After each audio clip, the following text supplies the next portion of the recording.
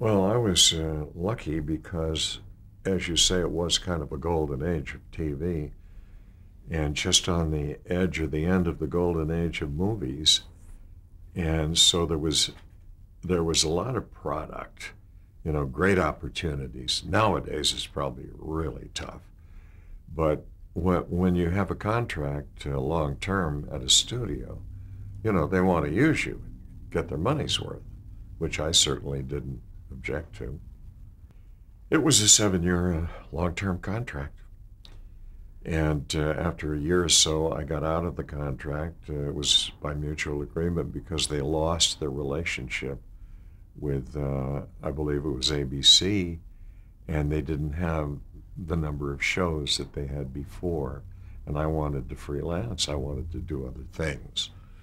And so I got out and I did pilots, and one thing led to another. I did Robert Taylor's Detectives with the late Robert Taylor co-starring as a kid cop.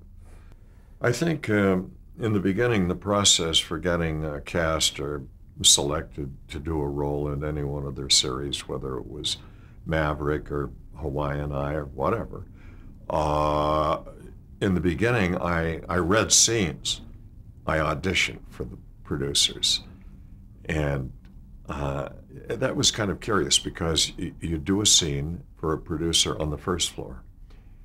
Then, if you're okay, you go up to the next floor and do a scene again. And if they loved it, you'd go to the top floors and do it for the head guys. And if they loved it, you got the role. But after one or two shows, I didn't do that anymore. I didn't have to. They just put me in stuff. Yes, I had seen him in his office, been called in, and at that time also you were selected. There was kind of an old Hollywood game in which people sometimes were brought in to challenge or make it a little uncomfortable for a leading man, so that if they were, they would think that, hey, I better settle down a little here because, this guy's coming up. And that happened, I think, with Roger Moore and with me.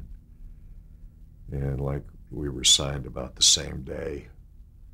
Yeah, William T. Orr, Bill Orr, was a good guy. And as a matter of fact, the day I went to Warner's and was put under contract, I had to read a scene for a show called Colt 45. And the part was a sniveling cavalry deserter coward.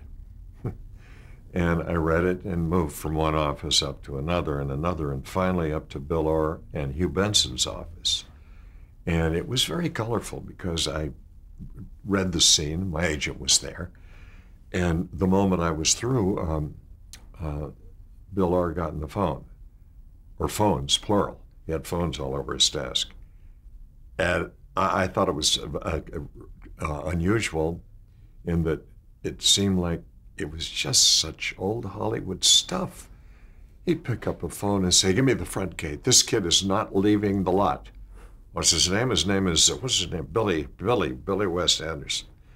And they pick up another phone and say, "Close the back gate. This kid is not leaving the lot. We're signing him. Don't let him off the lot." And I mean, I couldn't believe what was happening. And I had a screen test that I was supposed to attend that afternoon at MGM. And I didn't want to miss that. I thought they were being very nice to test me, and I'd worked on the scene with an actress model, and I didn't know it at that point, but she didn't show up that day.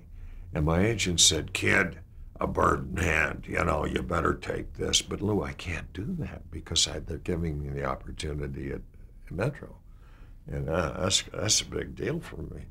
And he said, "No, a bird in hand, come on." And I said, "Well, Lou, if you can get the money that the others are getting, or more than anyone is signed for, okay, bird in hand, whatever." And he went to a side room and started to negotiate. He was good. And I started at an enormous salary relative to others, $150 a week. Yes. Does that blow your mind? It was a pretty good amount then, and then it went up quickly. That was part of the deal.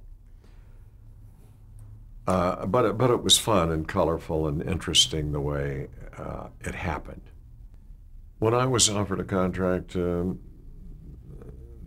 don't mean to say that they just took a look at me and said, "This kid's, we can use him." I had to audition. That is, I had to read scenes, and then